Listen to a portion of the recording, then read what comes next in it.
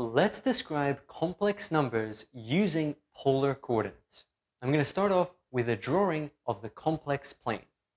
So over here, we have the origin, and this is the horizontal and vertical axes. So this axis, the horizontal axis, I'm going to label the real component of the complex number z. And this is going to be the imaginary component of the complex number z. So the horizontal axis corresponds to the real component, and the vertical axis corresponds to the imaginary component. Now, this guy over here, I'm going to call z. This is going to be our complex number. So z sits somewhere on the complex plane. Just for simplicity, I've put it somewhere over here in the upper right quadrant. But it could be anywhere. It could be down here. It could be anywhere on the plane. So this guy, what we're going to do is we're going to take the complex conjugate of z, and that's going to give us the reflected version, and that's going to be this down here. This is what I'm going to call z star. And the star notation, that tells us that it's a complex conjugate. So the complex conjugate of a complex number is the reflected version over the real axis. So what we're doing is we're taking the imaginary component and we're negating it. So let's break this up using Cartesian coordinates, and then we're going to impose polar coordinates on this. So this over here, this value is x. That is the real component of z. I'll write that up over here. So x is the same as the real component of z. And this over here, this is I times y. And this down here, this is minus I times y. So we have a minus sign because we've taken the complex conjugate. So this, I'm going to write up here as well. We have y is equal to the imaginary component of z. And what I also want to do is I want to label the magnitude of this complex number. So the magnitude is the length of this line that goes from the origin to the point. I'm going to call that r. This is going to be r. And I'll call this one r as well. So it's also r. And r is the same as the magnitude of z. So the magnitude of z, that is the same as r. And what I'm also going to add to this diagram is an angle. So this angle and this angle are actually going to be added to the diagram. This angle is theta. That's what I'm going to call this guy over here. And this guy I'm going to call minus theta, because it is actually the same angle, it's just in the downward direction. So the way that we're defining this, the convention is that the positive real axis is 0. So this is 0. Anything that's positive, a positive angle, is up from the real axis. And a negative angle is down from the real axis. This is just a convention. And what we're going to do is we're going to set this equal to 0. And then over here is going to be pi radians. And if you go all the way around the circle, you come back and you have 2 pi radians. So what you can do is you can actually add 2 pi radians to every angle, and you will have the same physical meaning. So it's the same meaning if you add 2 pi radians, because that's the thing with periodicity. If you go back around, if you go one full revolution, you come back to the same angle.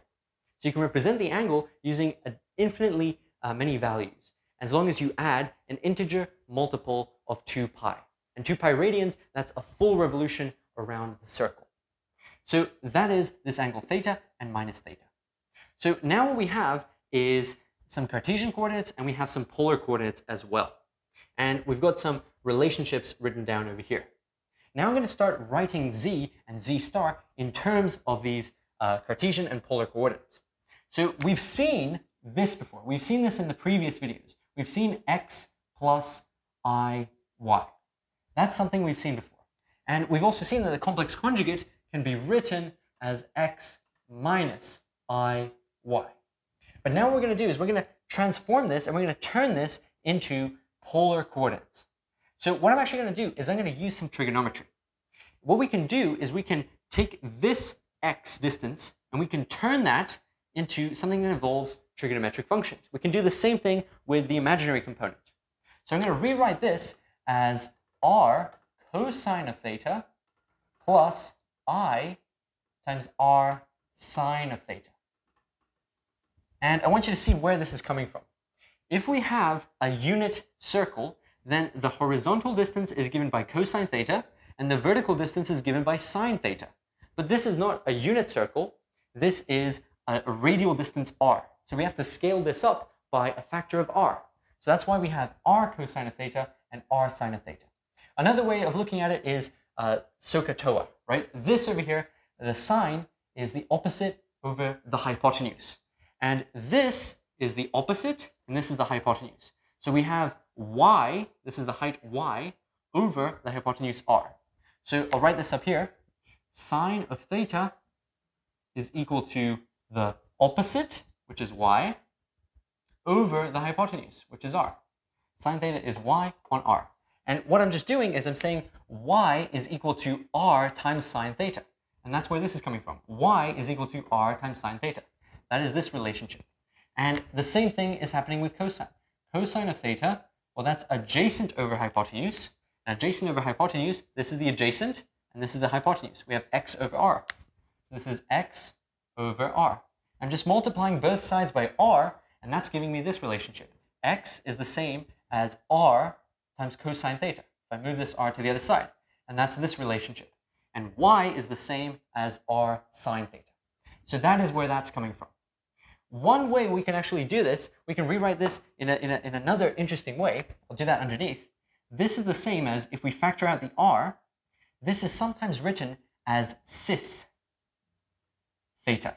And you can see where the cis comes from. We have cosine I sine. But this is not a very useful notation. It's actually very rarely used because it's not very convenient to work with. A far more convenient notation is the exponential notation. And that is r is equal to, or r times e to the I theta. And this is Euler's identity. So we can rewrite this with Euler's identity. Just factor that r out, and then you have cos theta plus I sine theta, that is e to the I theta. And this is the far more useful notation, right? This doesn't tell you anything. This is not very useful when you're multiplying or when you're adding. But this is fantastic for multiplication. If you're multiplying complex numbers, this is the form you want to put them in. Polar form is very convenient for multiplication. So that's why we're going to be using this when we define some variables and when we actually derive trigonometric identities. We're going to use this to derive trigonometric identities because this guy can be rewritten in terms of cosines and sines. And so you can use the power of exponent laws and trigonometric functions to derive very useful relationships. So this is the polar form. Now, what is that going to look like for this guy over here? Well, for this guy, what we're going to have is r times cosine theta minus I sine theta. So I've just factored that r out, and what have I done to this I? I've turned it to a minus I. So this I has become a minus I because I've taken the complex conjugate. And you can see that x over here is r cos theta, and minus y is the same as minus sine theta times that r. So this r can be brought back in, we can redistribute that r. And that r can multiply both of those guys. We can use the same reasoning that we used up here with the trigonometric functions. And again, what we can do is we can turn this into an exponential function. How are we going to do that? Well, if we turn this into an exponential function, it's going to look like this. We're going to have r e to the minus I theta. Now, why is there a minus sign over here? Well, that minus sign is originated from this minus sign. I'll show you some reasoning as to why that is true.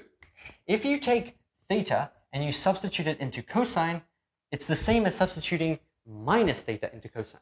So I'll write this over here. Cosine of theta is actually the same as cosine of minus theta. So the cosine function is actually a symmetric function. So it's a symmetric function because if you take the negative angle, it gives you the exact same output. So minus theta is exactly the same as putting in theta. So that's why you can actually put a minus theta and it doesn't change the cosine. But it does change the sign. The sign, sin, has a different sign. That's a plus minus sign. So what happens to it is if you have sine of minus theta, that is equal to minus sine theta. So can you see that this over here, this minus sign on the inside, minus times theta in the cosine, doesn't change the sign of the cosine. But it does change the sign of sine. Because, now it's very confusing because I keep saying sine and sine. This is the sine function, and this is the sign over here. It's the negative or plus, so plus or minus. So if you put a negative angle inside here, that's going to translate to a minus times sine theta. So that is why this works over here. That is why we can have a minus sign over here, and that's why this minus sign appears up here. Because what we're doing is we're taking this exact form, and we're substituting a negative angle, and that negative angle is not changing cosine, but it is changing sine. It's changing sine to minus sine. And that's what complex conjugation does. So this over here is the complex conjugate of this guy. So complex conjugation is very easy in polar form. All you have to do is change the sign of this angle. When you change the sign of the angle, you have complex conjugated.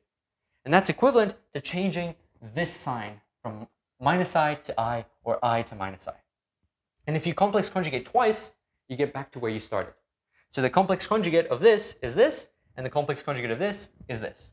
So the reflection of the reflection gets you back to where you were. So this is a very important property.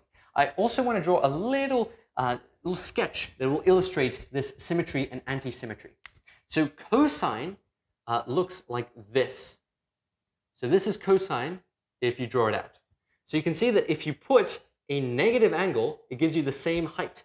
So this is the same height. If this over here is theta, that's this guy, and this is minus theta, you will get the same output. This is the same output for the cosine function. So that is why it's a symmetric function. But the sine function, which I'll draw over here, the sine function looks like this. So this is what the sine function looks like. So if you have theta over here, and if you have minus theta over here, the output you're going to get over here is this guy, and the output over here you're going to get is this guy. And this is actually the negative of this. You can see that this is on this side, and this is on this side. So this is symmetric, and this is anti-symmetric. So that's the property of the cosine and sine function. So this is just a graph of the sine and cosine function for real inputs. So you're putting in a real number, which is an angle theta, and you're getting out a real number. So all of these guys are real numbers. But everything on this plane is a complex number, which has a real component and an imaginary component.